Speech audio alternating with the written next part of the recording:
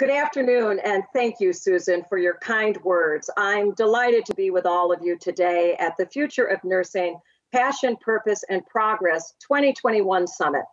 And it gives me tremendous pleasure to join Dr. Richard Besser and Dr. Susan Hassmiller from the Robert Wood Johnson Foundation, along with my AARP colleague, Dr. Susan Reinhardt, and all those who have joined us today to honor the extraordinary contributions nurses have made to our nation's health over the years, and especially during this past year. In 2007, the Robert Wood Johnson Foundation, AARP, and AARP Foundation created the Center to Champion Nursing in America to ensure all people in this country have a highly skilled nurse when and where they need one. In 2010, that same group joined forces to create the Future of Nursing Campaign for Action to harness the power of nurses as essential partners in providing care and promoting health equity and well-being so everyone has the opportunity to live longer, healthier lives. And since then, AARP and AARP Foundation, with the extraordinarily generous support of RWJ Foundation, have worked hand in hand with the Center to Champion Nursing in America to strengthen the nursing profession.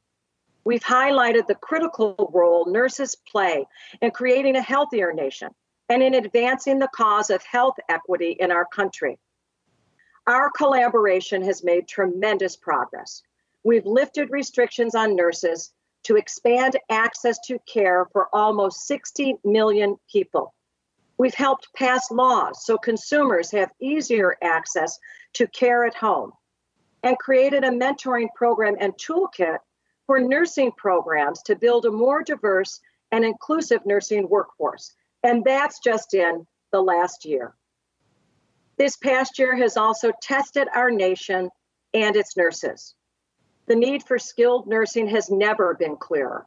Nurses have shown tremendous courage, fortitude, and selflessness in meeting the needs of patients who are ill and their families who are caring for them, often caring at a distance.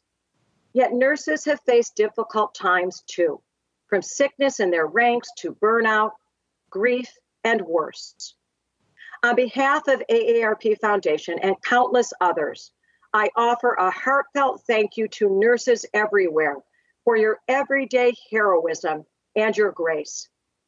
Nurses have borne witness as the tragic disparities in health and access to quality health care that have plagued our country for so long have come to light.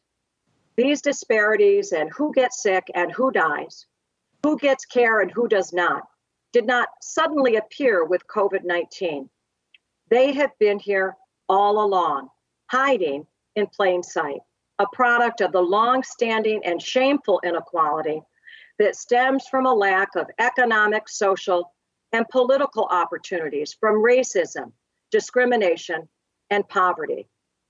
To tackle these disparities, we must focus on the social determinants of health, factors such as education, access to healthcare, jobs, housing, food, and social isolation. These factors affect people's health from cradle to grave.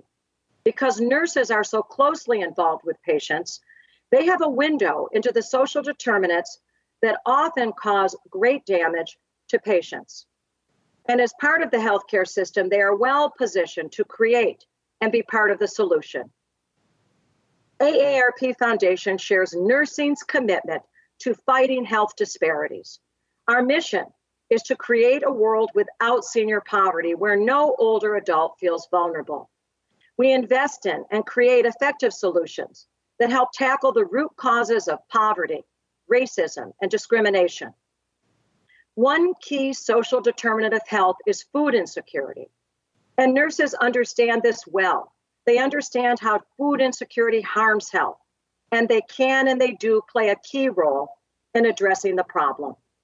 They can screen patients for food insecurity during medical visits and provide food prescriptions to refer patients to community resources that can and do provide reliable food access. Some, like nurses in Washington State's Bayanihan response to COVID-19, go farther. These professionals held weekly phone check-ins and screenings with high-need elders to assess them for COVID-19 symptoms and for food insecurity and other social determinants of health. Elders in need were offered a grocery and meal delivery program to ensure their access to nutritious and culturally appropriate food. This effort is just one of many examples of how nurses get involved in their communities to advocate and to act for a culture of health. Nurses also have a key role to play in addressing the crisis of social isolation, another important social determinant of health to which AARP Foundation has long been committed. It is no surprise to all that social isolation dramatically worsened during the pandemic, especially for older, low-income adults. Social isolation, as we know, is associated with an increased risk of heart attack, stroke, dementia, depression, and early death from all causes, and it must be taken seriously. Last year, AARP Foundation sponsored a National Academies of Sciences, Engineering, and Medicine consensus study that recommended addressing social isolation by strengthening ties between the healthcare system and community-based networks and resources. And nurses played a significant role on the National Academy's expert panel that studied this issue and that issued the study. And they have a critical part to play in implementing its recommendations.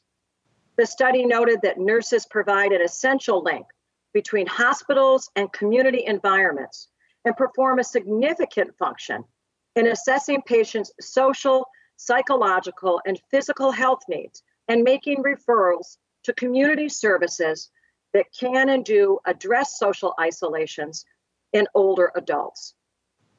Overcoming health inequity and the social determinants of health is no small task. No one group or organization can do it alone. At AARP Foundation, we speak of the uplifting power of partnerships and cross-sector collaboration to achieve the best, most effective, sustainable results. We have seen it in our work with the Root Cause Coalition, where we partner with a broad cross-section of groups and organizations in many different sectors, all committed to achieving health equity through our focus on the social determinants of health. And I believe there really is no finer example of the power of partnerships and collaboration than the one that has powered the Future of Nursing Campaign for Action, housed at the Center to Champion Nursing in America.